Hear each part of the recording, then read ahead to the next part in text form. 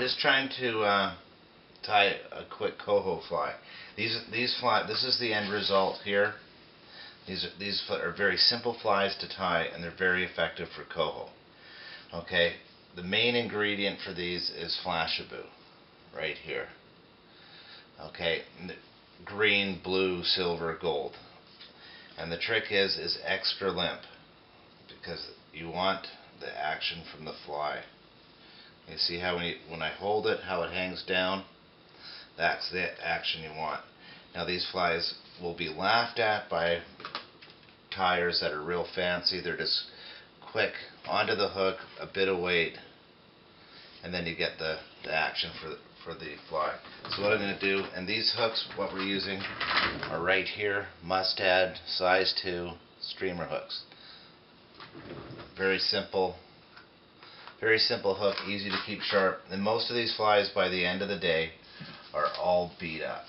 And there's a lot of different types of heads you can use for different weights. We have here's a whole bunch of barbell heads, and then just the round lead heads, different colors, different weights. And you can tie them really heavy or really light. But generally just keep it simple, keep it with the Flashabou. So I got one just started, and I use a bit of lead wire on them, and I wrap the wire around the hook.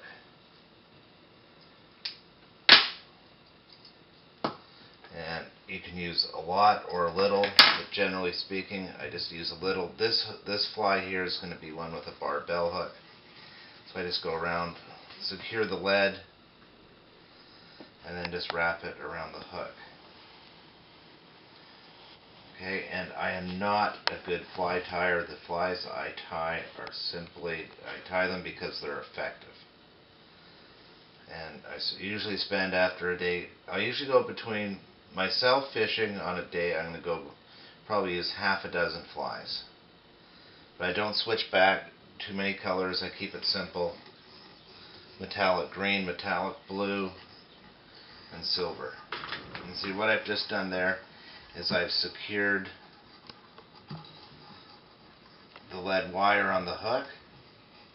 The size of wire can be anywhere from 020 to 035. Works fine. Now here we go, we just get a pinch of green, and you can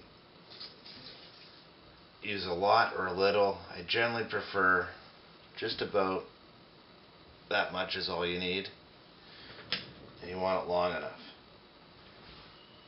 What coho are feeding on before they come into the river are needlefish.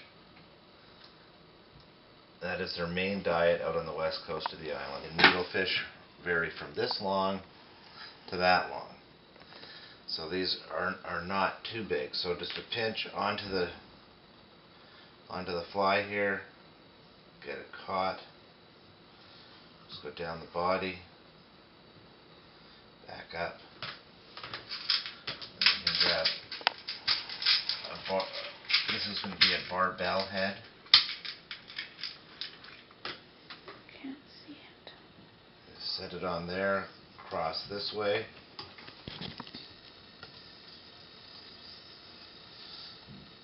Cross. And simply just for weight. You need to get the fly down to the fish quickly.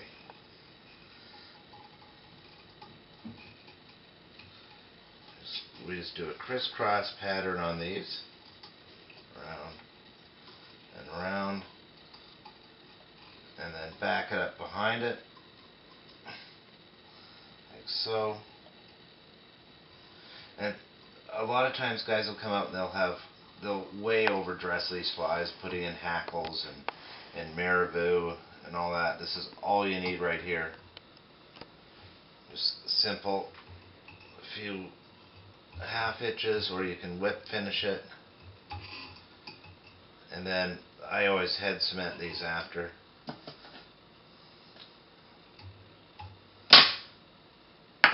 And then you can trim it shorter or longer, but that's all it is right there. Very simple. Let me zoom in.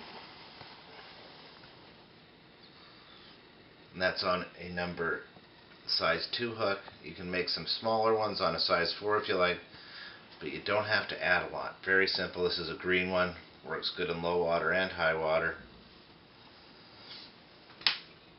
And here's another, again, a shot of the assortment of different barbell heads.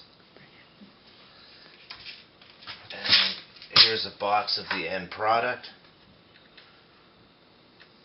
See different types of heads. This silver one worked. You know, this one's been fished. And you can add different weights onto the hooks of the lead wire. But the Flashabou extra limp, right there. That's a good one. The gold, the 6902. That's one of my favorites. That's a go-to color right there. And I stick with the extra limp material. When you get into the stiffer materials, such as this one, it looks great color and all that, but you see when you hold it, it's straight back. It doesn't get the action of the extra limp, and that is the key. Lots of flash and action. When that's going through the water, it's going like this. When you're stripping, strip, that triggers the bite in the coho. Okay, I hope that helped.